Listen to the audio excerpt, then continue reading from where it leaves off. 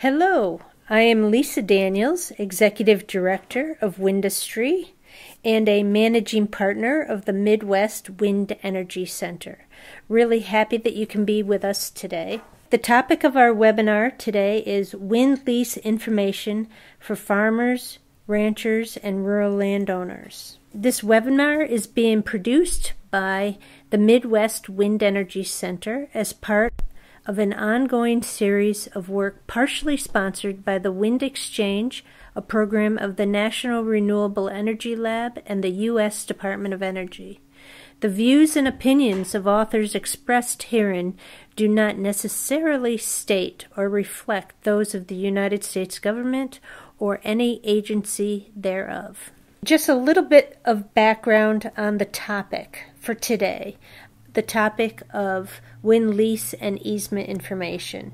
This is a topic that Windustry has done quite a bit of work on periodically in the past. We did an initial round of work in the early 2000s, and then we updated that work and expanded it in 2006.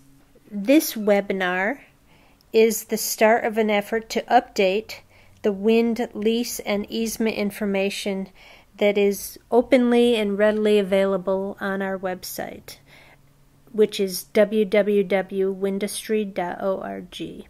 So the information that's there currently on our website is Wind Energy Easement and Lease Agreement Guideline, also compensation packages for wind energy land agreements, and a short document, best practices and policy recommendations, and a bibliography for further reference. This webinar is sort of the start of another effort to update this information and get it so that it is more useful and more current on wind energy easements and leases and the compensation packages and different ways to value them. And that brings us to our speaker. Our speaker for today is Brad Haight. Brad is a Denver-based energy lawyer. He works on wind, solar, and oil and gas lease matters. He is also the founder of an enterprise called Lease Gen LLC, and he is one of the principals of a company called Compass Energies. Brad has been in private practice for over 20 years. He has represented landowners and companies in a variety of matters, including development, project sales, wind and solar easement, leases, and options. And he has worked on behalf of both landowners and developers. Brad has been involved with a number of now operating wind projects. In his spare time, Brad says he is obsessed with guitars. He loves to play with his young family, and he likes to go fishing, and he tries to go back to Louisiana whenever he can because the food there is so awesome. Brad, it's really nice to have you with us today, and the microphone is all yours. Great. Hey, thank you all very much. I appreciate the kind introduction. As mentioned, my name is Brad Haight. I'm a lawyer by training. I've also developed and built wind projects, and currently I'm also working on a business around the idea of valuing for landowners the revenue stream from turbines that are operating on their property. The genesis for this idea started back in 2012. At the time, I was developing wind projects and was also in the throes of financing and building a wind project. And so I didn't have a lot of time to commit to the idea, but was very much interested in it. And the idea that I became interested in came about when I received a phone call from another lawyer in Colorado, where I'm based, and that lawyer was helping one of his clients, a retiring farmer, sell his property on which there were 3 GE 1.6 megawatt machines. And farmer wasn't in a position, didn't care about trying to sever the wind rights, but wanted to realize the additional value associated with the land by virtue of those operating turbines. So I committed to perform an analysis, and as part of that commitment, I hired a financier and a meteorologist, and we built a somewhat sophisticated for purposes of the project model, and came up with a valuation, and that valuation was then used by the farmer who was selling his land in connection with that sale.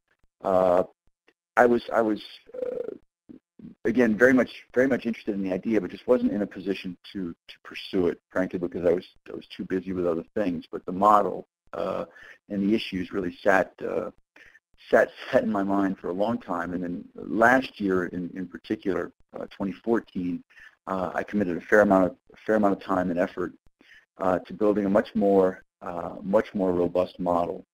But I didn't do it on my own, and frankly, I couldn't do it on my own because these analyses are complicated, and they require input from a number of different industry professionals, and I leaned on other folks in the industry to help me build this model, and I had the model reviewed by these different industry participants, from developers and economists to engineers and financiers, meteorologists and power marketers, but then also landowners. Before I actually launched the business in 2015, I actually sat down with a number of landowners and with their advisors and their bankers and said, okay, is what I'm doing useful, and does it make sense? And we didn't launch until we had gone through that step.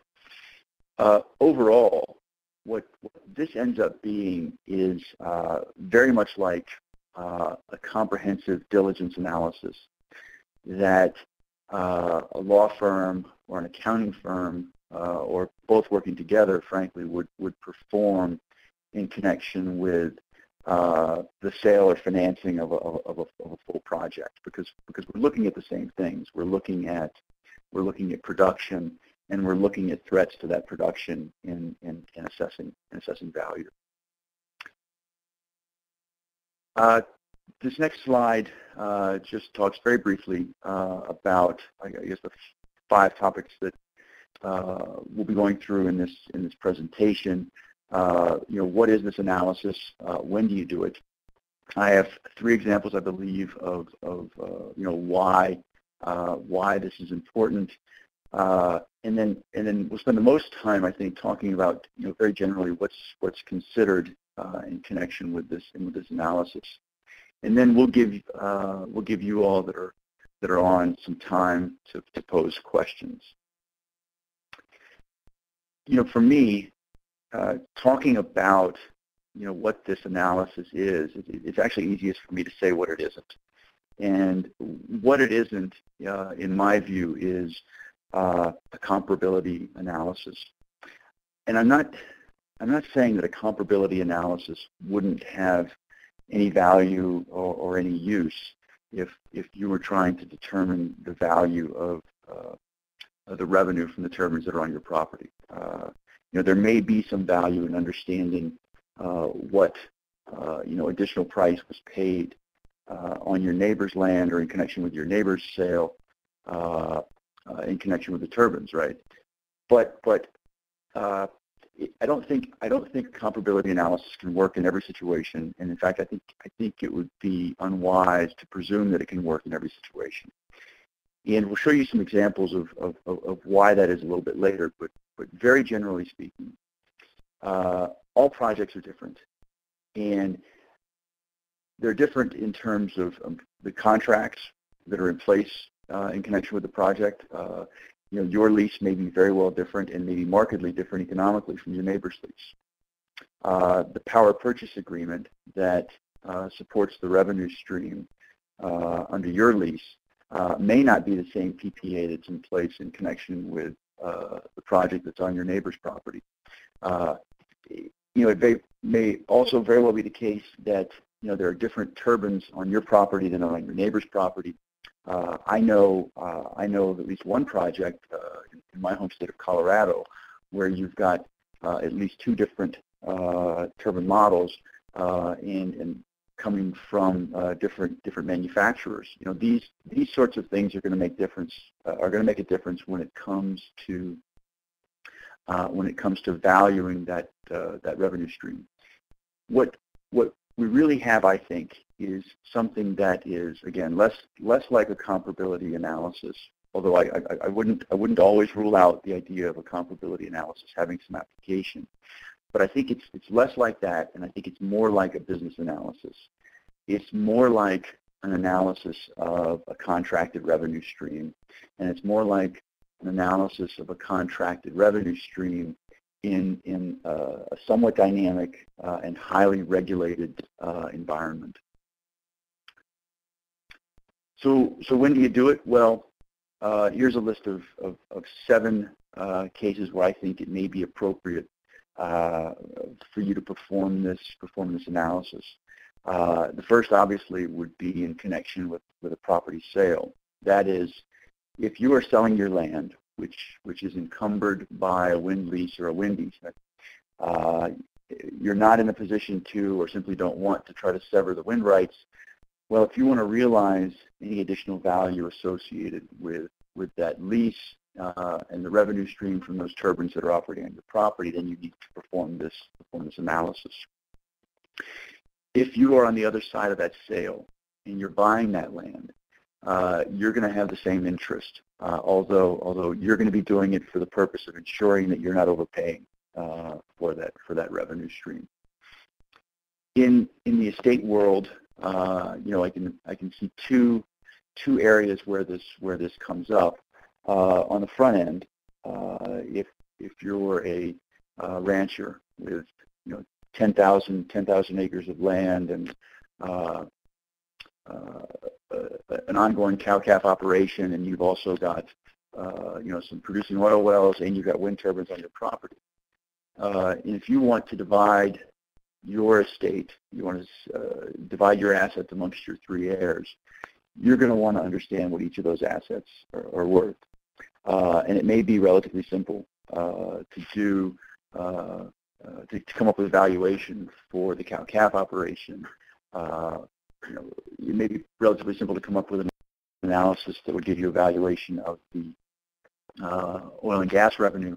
Well, now you need to do the same in connection with the wind to make sure that the distribution amongst your heirs is going to be equitable.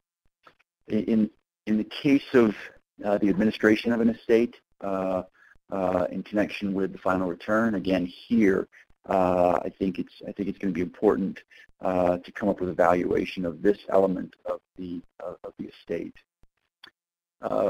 More and more now, at least more and more over the last several weeks, I've received calls about wind rights sales, or you may want to call them wind rights severances.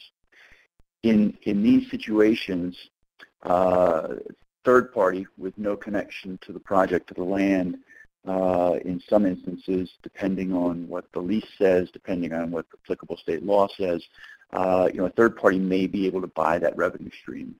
And you as landowner may have an interest in selling that revenue stream. Well, I think before you sell it, I think you need to understand what it's worth. I'll guarantee you that if a buyer is knocking on your door and proposing to buy that revenue stream, they'll have a number in mind, and my experience to date is that that number is not at the same level that I think it ought to be at from the landowner's perspective. I've had calls about divorce situations as well. Obviously, if you've got you and your spouse have turbines on your land is part of the community estate. You're going to have to come up with a valuation for that revenue stream in terms of the final divorce settlement. And then lastly, I would say just tuck away in the back of your mind the idea of this being useful in connection with a financing. I've talked with several ag lenders over the past several months, and by and large, what I'm hearing is that they don't lend against this revenue stream. But anecdotally, I'm getting some sense that while they're not per se lending against the revenue stream, it may be a useful factor in connection with their underwriting. And frankly, I think that at some point we will see lending against this revenue stream. Next few slides, a couple of examples of why this is important. Example one is a quick and dirty comparison of the economics in 3 different leases for 2 different operating projects. So if you look at the first column, this is an operating project. I'll call it Project A. And the compensation structure is, as I've set it out here, $1,000 per megawatt per year. Second column, Project B, lease number 1. This is also an operating project, but the compensation terms are markedly different. Now, these projects actually exist not terribly far from each other. You can see that there's a significant appreciable effect on value as between Project A and Project B, lease 1, and the reason is because the compensation rates are so different. Well, also within Project B is another lease. It's what I've called here in the third column, lease number 2, and this lease was structured much differently from lease number 1 in Project B. Again, the same project, different landowners, different economic terms, and the resulting effect is a value that's twice that in lease number 2 as in lease number 1, but again within that same project. So if you have turbines operating on your property and you are the owner of Project B, lease 1, a valuation or an appraisal that was based on, say, Project A isn't really applicable to your situation. And similarly, you have the same with respect to Project B, lease 2. That isn't a comparable analysis for you.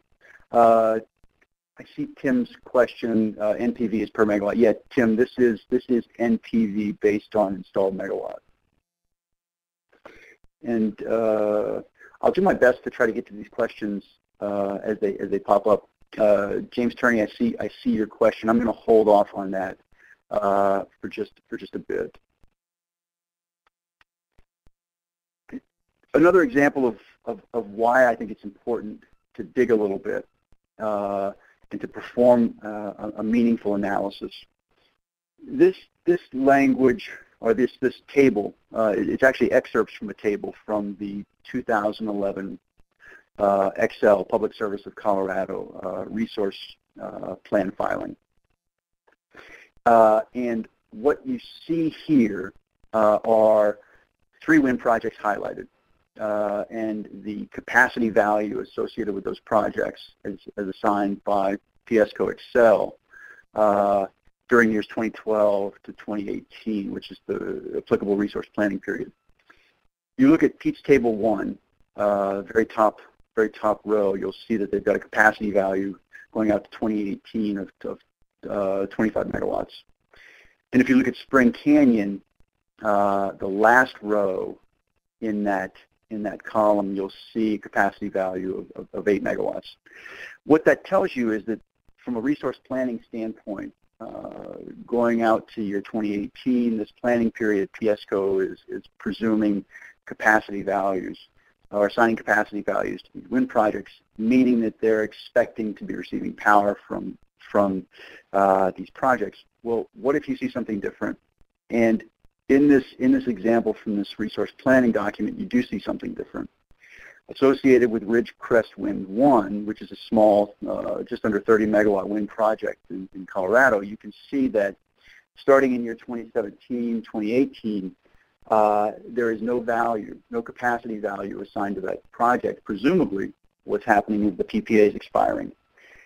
If I'm a buyer and I'm looking to buy ground on which turbines from Ridgecrest Wind are located, I'm not going to be inclined to pay much in the way of extra value associated with those turbines, knowing that, for instance, we're looking at an expiration of the PPA in 2017 and 2018. Now, that wouldn't be the end of the analysis. There's quite a lot else that would factor into this, but it's an important point worth noting, and it's something you only get to by digging a little bit into the overall regulatory overlay, in addition to looking at the contracts themselves. So what are you looking at? Well, you're looking at revenue, and you're looking at the elements of the project that affect revenue. And I think it's important for me to, right here, just comment a little bit on lease negotiations themselves. We showed you a slide just a moment ago of how lease revenue can affect long-term value, and you can see the meaningful effect that comes about when you have less favorable economic terms. I would caution folks that are looking at executing a lease to really think long and hard about what the long-term effect of the economic terms that they're now negotiating are going to have on that property. I'm in Iowa this week meeting with farm managers, ag appraisers, and farm and ranch real estate brokers. And interestingly, what I'm hearing in some instances is that where there are these less favorable economic terms, when they're trying to market and sell these properties, the net effect from the majority of the perspective, from the majority of the buyer perspective, is that these leases will have a negative effect on the value of the property. So it's important, I think, on the front end when you're looking at one of these opportunities, to really think long and hard about how that lease is going to affect the overall value of the farm and ranch operation down the road. What's considered, after my digression here, what is considered? Well, principally, again, this is contract analysis, and you start with the contract, and the principal contract that you've got to think about when you're trying to get a sense of the value of this revenue stream is the lease. Unfortunately, no two leases are the same, and as I showed you in the previous slide, and as I'll show you in the next slide, lease structures vary. I don't want to say wildly, but they vary considerably. I've got stacks and stacks of wind leases in my office, and folder upon folder of wind leases electronically on my PC. I grabbed just a sampling of 10 when I was putting together this presentation, and what I saw were really disparate economic terms. I can't tell you that all these projects were built. I believe 4 of them were, but take any 4 of these and look at the economic terms and look how much they differ. And as we showed you in the previous slide, the difference between an annual revenue stream of $1,000 per megawatt and a 5% royalty is going to be considerable. It's nearly a difference in 6 times in value. So if you're on the front end of one of these opportunities, really think long and hard about what that long-term value is going to be, because odds are at some point you're going to need to look at it in some context. The basic lease economics aren't the stopping point when you're looking at a lease. You're also, in most cases, going to have to look at what's called the gross revenue definition. And because lawyers are creative and cute, they sometimes play with this definition. Well, in the context of a wind lease, the gross revenue definition is the basis upon which the landowner's revenue is derived. If the landowner's got coming to him or her annually a percentage of gross revenue, we need to know what that gross revenue is. And so you see multiple different sorts of definitions as to what gross revenue is.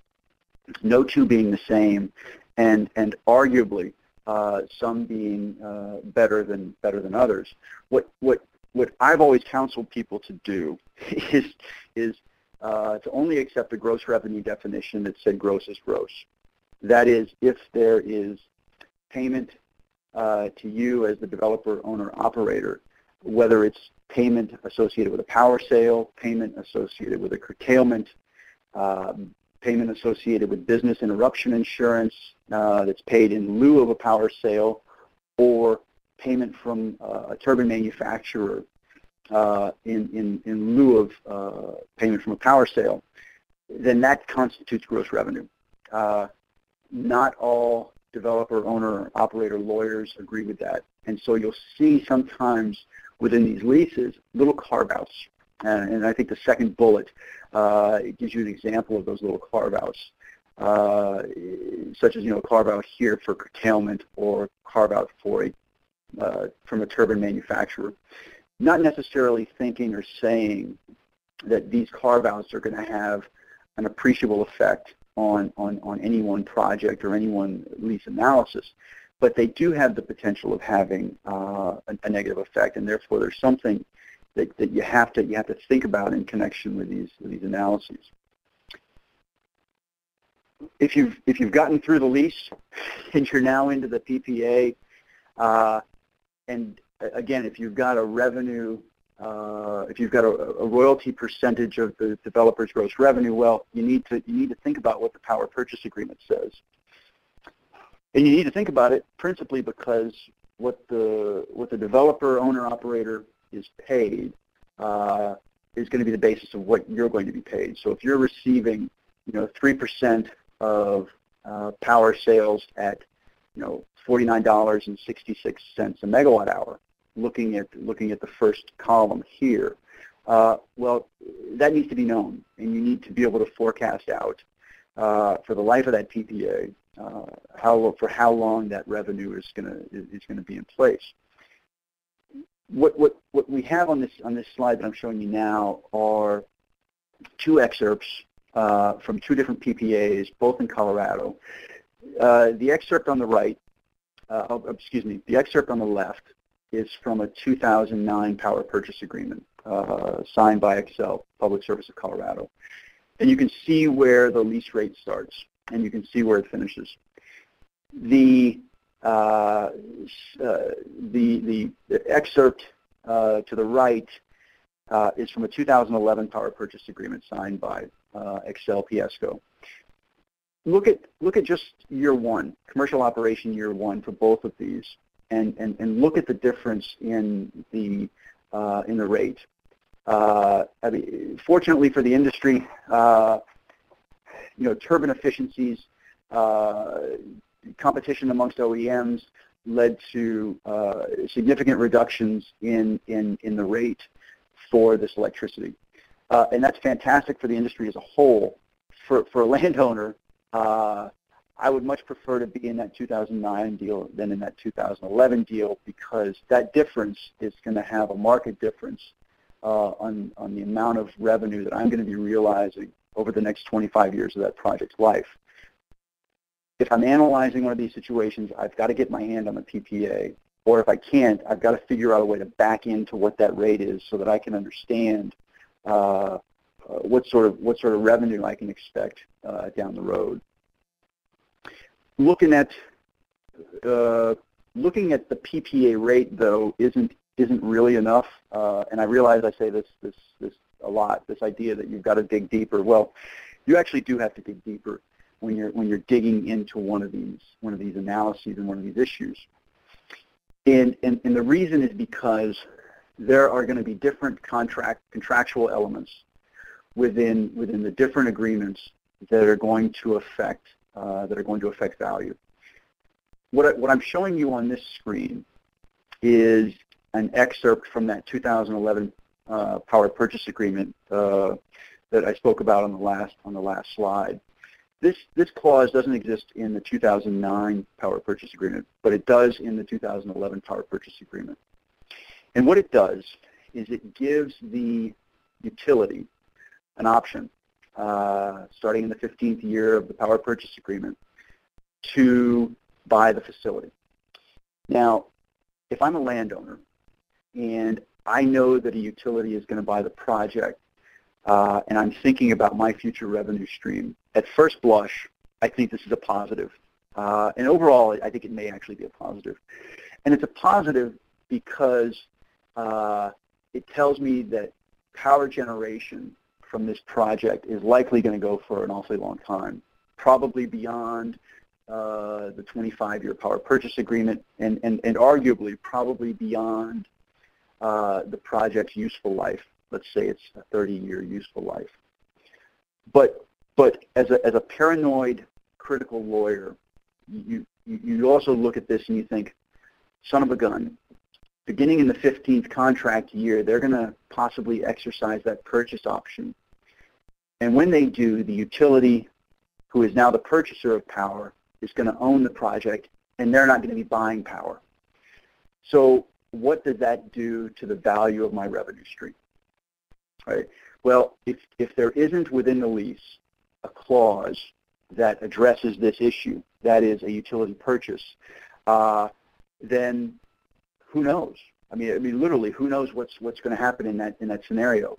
Likely, the utility is going to say, well, you know what? We will not pay you as though power sales are going to be continuing, because frankly there are no power sales at the wholesale level anymore, and we're just going to pay you the minimum. Maybe the minimum is $2,000 or $3,000 per megawatt installed. Likely that's going to have an effect on revenue, and thus it's going to have an effect on value.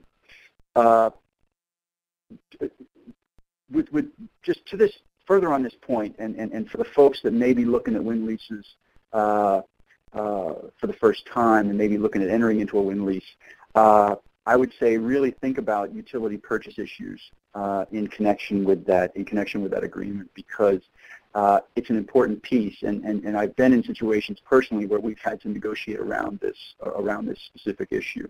And again, it's much better to have done that on the front end than on the back end.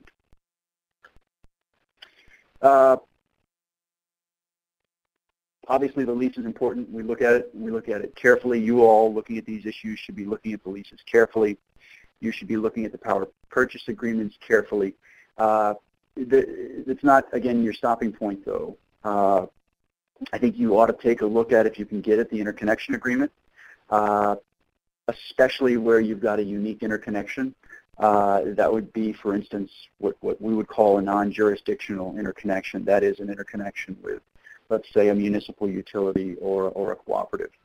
The reason I would focus on something like that is because that is not going to be based on, well, let me back up. It won't necessarily be based on a FERC, Federal Energy Regulatory Commission approved form. Rather, it may be based on a form that the co-op decided was more appropriate for them, or the community decided it was more appropriate for them. And frankly, it may have a term, whereas the FERC form doesn't have a term. That term could affect the ability of that project to continue operating and selling power after the expiration of that term. Similar issues with respect to transmission service agreements, and then there are other agreements or instruments, documents that are akin to agreements that you'll want to think about. For instance, like permits, avian and bat protection plans, curtailment agreements. Any one of these has the potential to affect production and thus potentially affect landowner revenue and value. And that's a good segue for me into kind of what else you're looking at here. And frankly, what we're looking at beyond just these agreements is the production issues. And you need to look at, you need to think about equipment, and you need to think about meteorology, because not all turbines are created equal. If you've got General Electric, Vestas, Siemens, Nordex, machines, those are great machines with estimated 25 to 30 year useful lives. Those machines, I think create greater long-term opportunity, and you've got stronger OEMs behind them. There's a small wind project outside of just in Huerfano County, Colorado, and if you drive by it, you'll see sometimes that only one of 4 turbines is spinning. And sometimes I've driven by and I've actually seen fluid dripping down one of the towers. If those are the machines that are installed on your land, they've got less long-term value, I think, than would, say, a General Electric, Siemens, a Vestas machine. Unfortunately, if you're on the front end of one of these deals, you're looking at a lease, I don't think you're going to have any ability whatsoever to tell the developer what sort of turbine he can install. You may have some ability to restrict them on turbine size. I've seen landowners doing this recently, but not on the OEM itself. Turbines, equipment meteorology, those are only some of the issues that can affect value and revenue. There are operations-related issues, regulatory issues at various levels, and environmental issues, frankly, that can affect revenue. The most interesting part of all of this to me, frankly, is what you do with revenue, value, and analysis after the initial PPA has expired, because your intuition is, as a fan of wind energy, as somebody who's worked in the power sector, your intuition is that this project has value, and it does. And I've seen studies that have said that a built project, repowering of a built project is going to cost 95% of what it's going to cost to start anew. And when you're talking several $100 million in project cost, that's appreciable. And so you think intuitively that this project is going to go beyond just its initial power purchase agreement. And the data that I've been able to collect, in fact, supports that.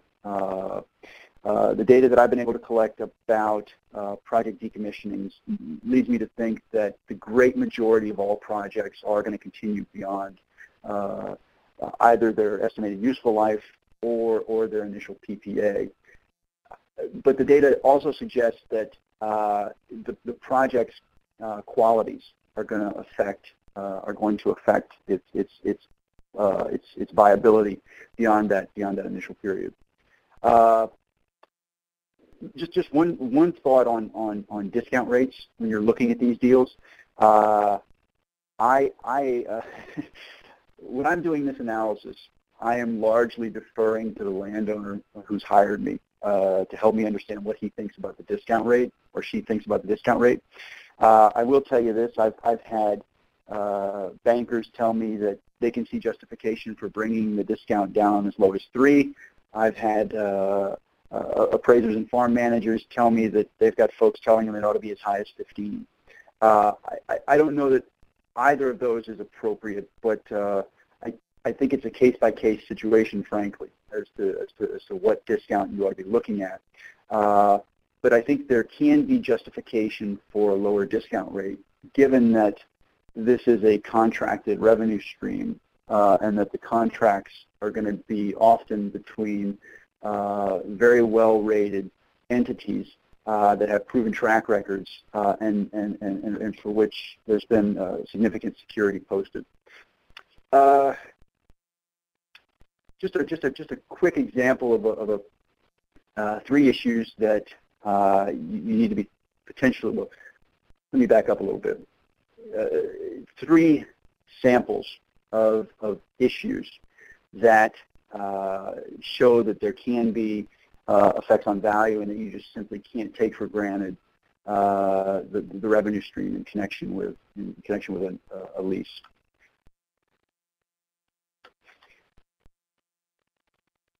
So this excerpt relates to 2 NextEra projects in Texas.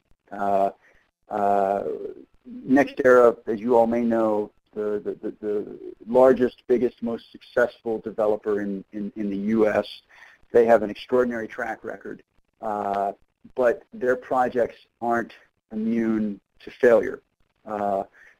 2 smaller, older projects, older vintage turbines, turbines that were probably obsolete or showed no real value. This project was struck by an ice storm, and NextEra said, you know what, it's not economical for us to continue this, so we're done. We're decommissioning the project.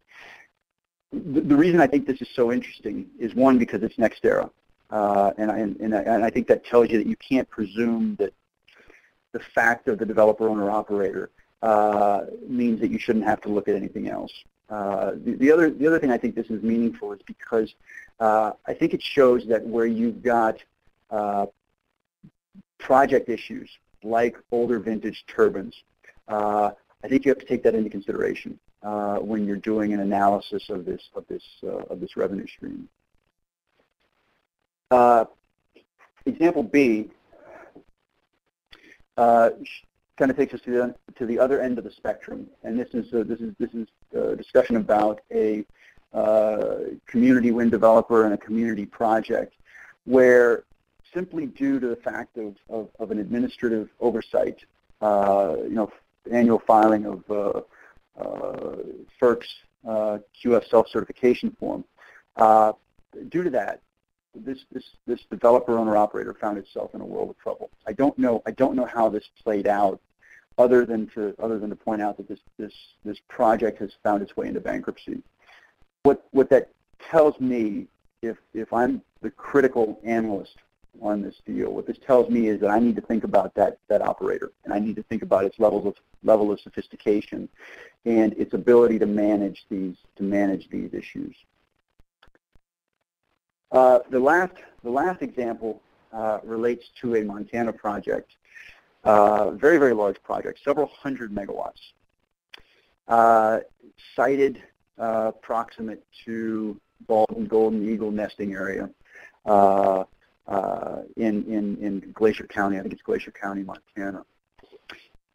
Pardon the pun, I got wind of this issue before this lawsuit was filed, and so I'd been waiting to see what was going to happen with it. Well, what happened with it was the purchaser, San Diego Gas and Electric, actually sued to terminate the power purchase agreement. I believe, at least through rumor I've heard, that lawsuit has been settled, and that's a plus for the project's continuing operation. My suspicion, though, is that there has been some sort of amendment to the power purchase agreement and some sort of curtailment agreement entered, which is going to affect production, and when it affects production, it affects revenue, and that affects value to those landowners who've got leases that are based on a royalty percentage of the developer's gross revenue. What this also tells me is that this project, in my mind, doesn't have as strong a chance of being repowered or continued after that initial contract period. My suspicion is that San Diego Gas and Electric is going to be looking elsewhere because it's not going to want the risk. Maybe it's a PR risk, maybe it's a credible legal risk of being associated with this project longer term. Because of the project's size, maybe we're looking at a massive stranded asset, 15 years from now. I've got a handful of questions here. Let me see if I can read through these. What is the escalator? What does it represent? In the lease revenue comparison, James, that was, I think, 2% of CPI, the Consumer Price Index, or one of the CPI indices.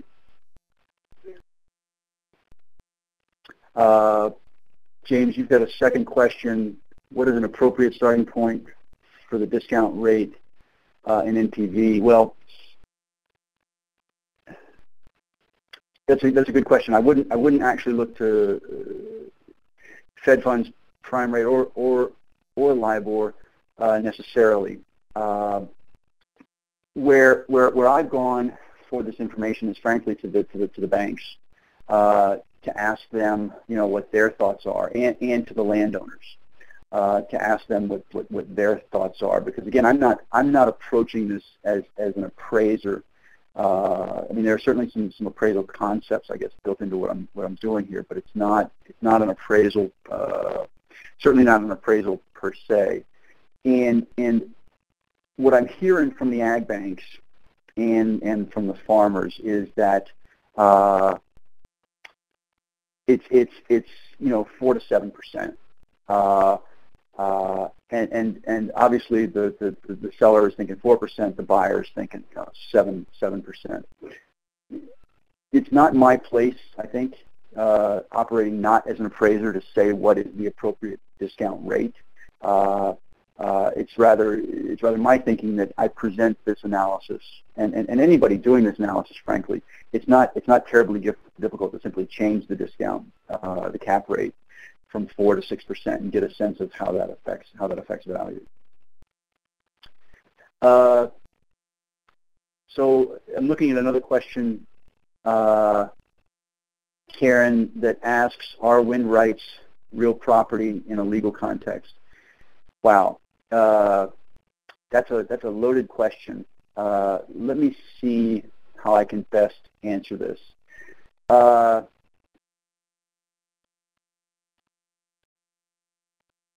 I think that wind rights tend to be analyzed and thought about in the context of real property. And there are, I think, there's a statute in Colorado, there are statutes in South Dakota that deal with issues like severance.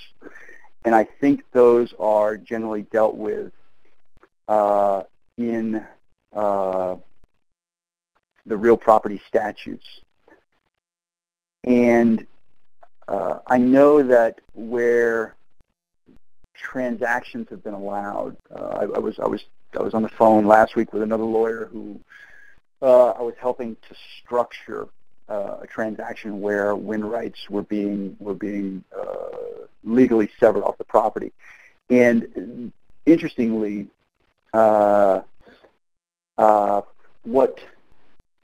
what we decided to do in terms of the transfer instrument was to call the wind right that was being effectively severed.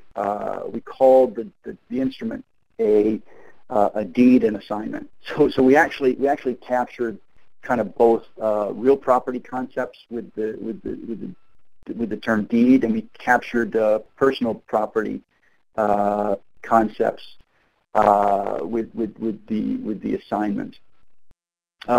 James, I don't know if that answers your question, but that's about as well as I can do at the moment. I can get a little more esoteric actually, and talk about other analogies, other comparison, how other folks have looked at these issues. I'm looking at a question. Assuming that PTC is not renewed or phased out, how do leases change? That's a very interesting question. I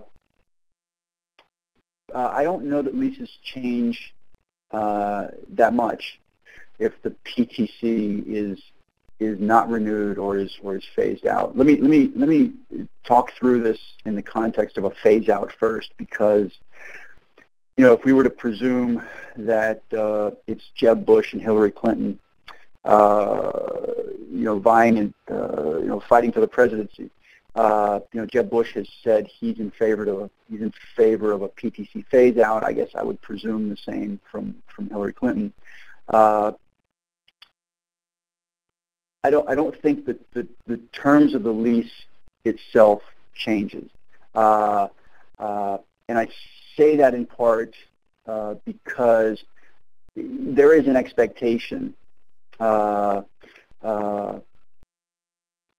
I think now built into the utility world and built into the finance world that these contracts are going to be long-term contracts. So this is how we get to 20 and 25-year PPAs.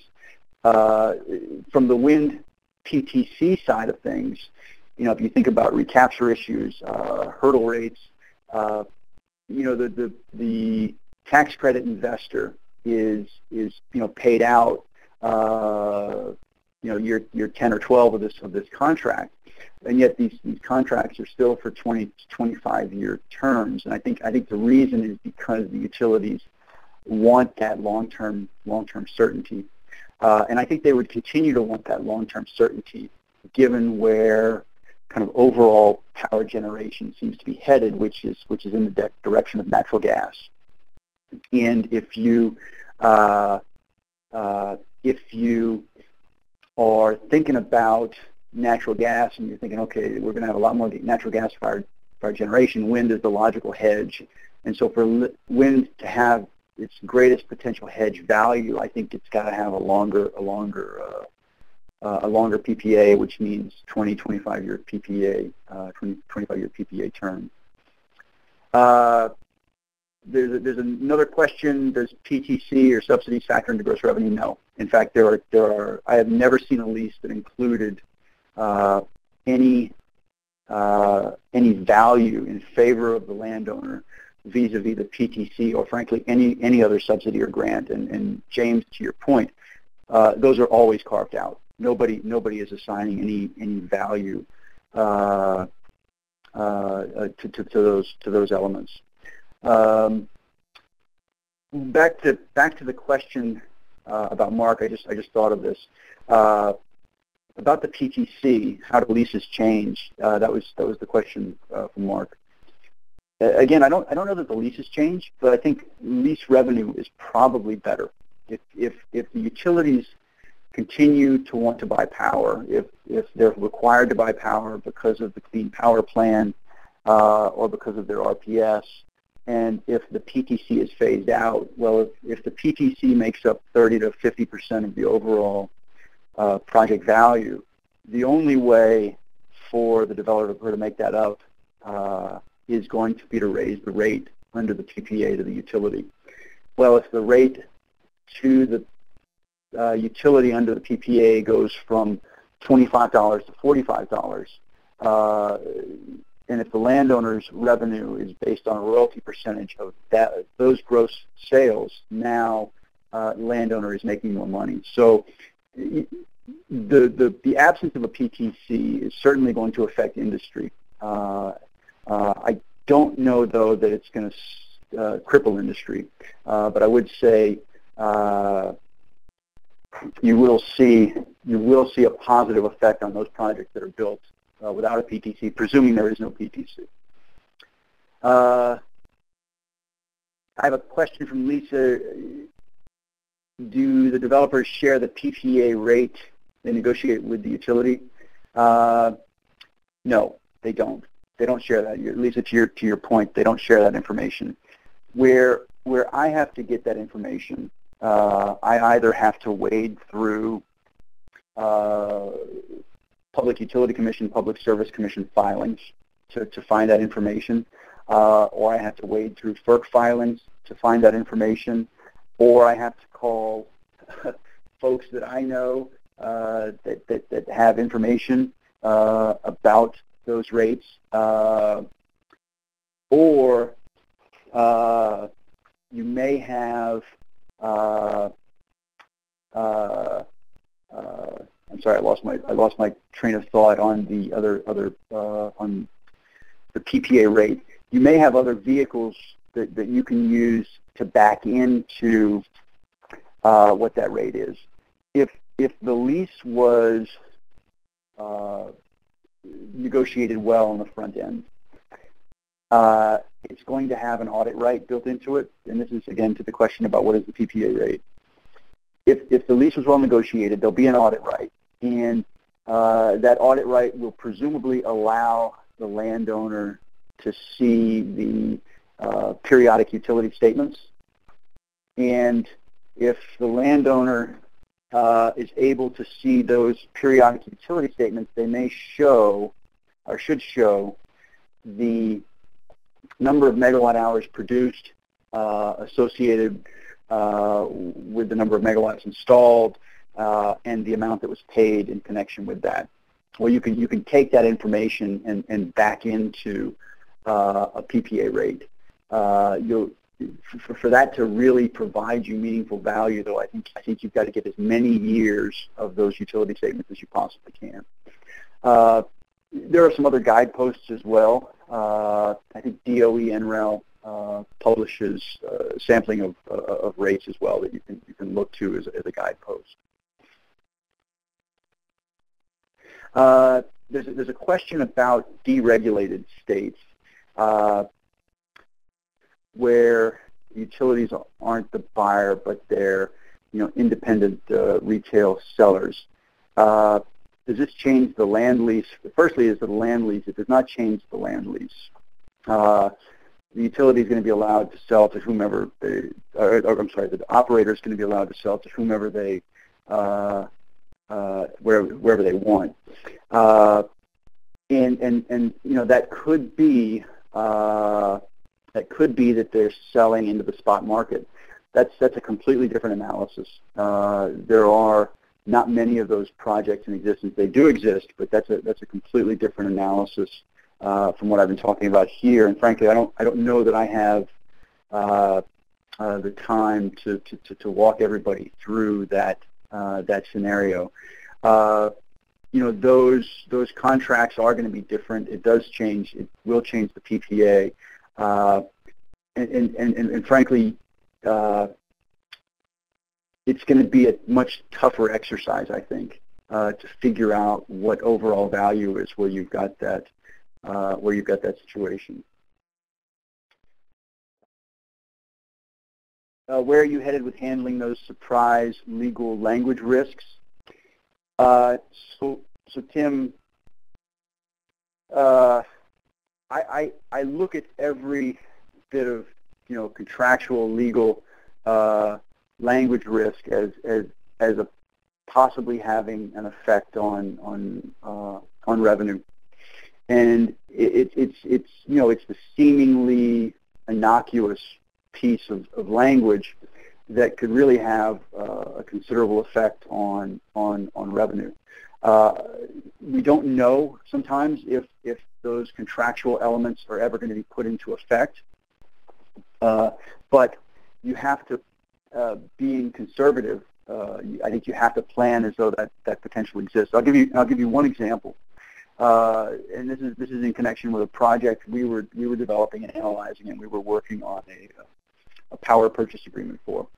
And the power purchase agreement that we negotiated was going to include a provision by which the utility, if the balancing authority ever assessed a certain ancillary service charge, if they ever opted to assess it, then we as the developer, owner, operator were going to have to pay that charge. If our lease, and our lease did not say this, but I've seen other leases that have said this, if our lease had said that that specific ancillary service charge would be carved out from gross revenue, then if and when that charge would ever be imposed, then it would affect the amount ultimately that the landowner was going to be paid. Again, that comes up principally, or that example comes up in the context of a gross revenue definition analysis. But it's not the only example of what could come up. If you're looking at a PPA, for instance, and you see that it's got a cap on the number of megawatt hours that can be sold in any 1 year. Well, if you think the site has greater wind potential than that, well then, now you've got to scale back on your overall valuation because of that cap. Lisa and everybody attending, thank you all very much. I really appreciate your time. And thank you very much. And we'll be closing for today, but stay tuned. We have not exhausted this topic by any means. Yeah, great. Thank you all. Thank you. Bye-bye. Have a good day. Bye-bye now.